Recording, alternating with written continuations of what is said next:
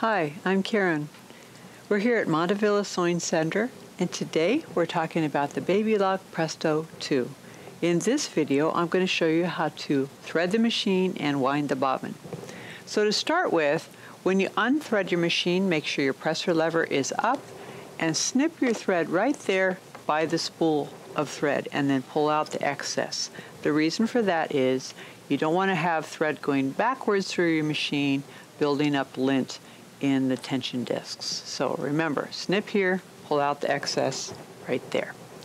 Okay, for bobbin winding, to start with, we're going to put our spool on here, and there's a picture right up here showing you to have your thread coming from behind underneath like that. So we're going to put this on here, put our spool cap on. The spool cap's important to keep the spool from coming off there. I like to give it a little extra room there to spin. These cross-wound spools and as they empty, tend to want to spin a little bit, so that's fine.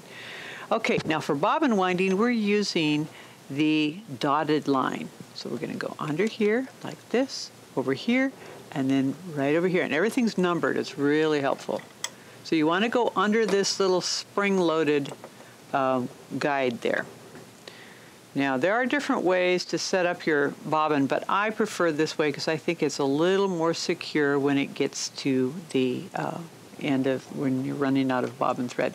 So I put my thread from inside to outside right through the hole in the side of the bobbin, and the bobbin is the same on either side.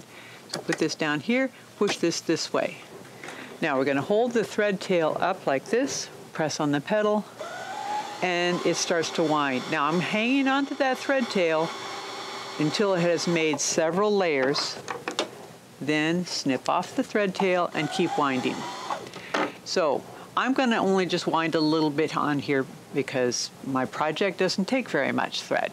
But if I was going to wind a full bobbin, the wraps of thread would eventually push against this stopper, which would push this away a little bit inside so it wouldn't keep winding. It would keep it from over-winding. So once we're done, pull that back, and you can use one of these little things right there to snip off your thread. To put your thread into the machine, I'm going to take out the other bobbin. There's a diagram here showing you which way the thread should go, but also think of it looking like the letter P. You have the thread tail coming down on the left-hand side. Put that in there like that, put it under this little leaf here, around to the back, and then stop it from spinning while you pull it a little bit. That helps it to sink into the tension area of the bobbin that's in the bobbin case. Pull it around, just like the arrow says, to the right, and there's a little blade that cuts it off right there. You don't need to pull up your bobbin thread through the needle plate if you don't want to.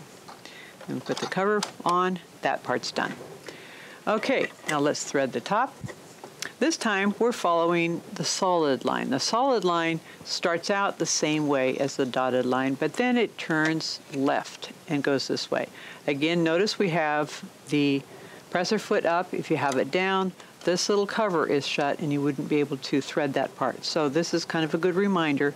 Put your presser foot up. Come up here, and then this thread, have it go all the way back around this way, and that helps it get into that take-up lever that's down inside there. You don't even need to see the take-up lever, just have your thread follow that path. Then we come down here.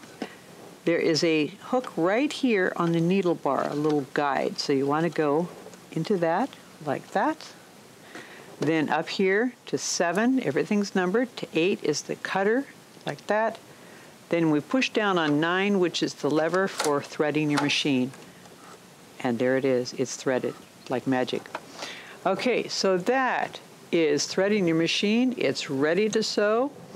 I hope you've enjoyed this video. If you have, give us a thumbs up. And if you have comments or questions, you can leave those in the area down below.